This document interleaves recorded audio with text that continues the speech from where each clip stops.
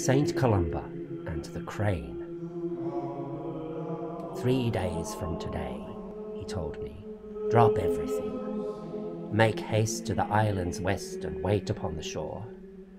There, I say, a crane, flying high but flagging, will fall before you spent upon the shingle. Take her in your arms, cherish her, carry her away, fill her crop with food. On the 3rd day, keep a watch, she will fly. So there I am waiting, gazing like a fool at the horizon, when out of a wind blast falls a starving crane. I stoop and reach to lift her, and her bill drags hollow on the pebbles. Her eye is glazed, half-sightless with fatigue. She's so wasted that to carry her is less than effort, like lifting parchment.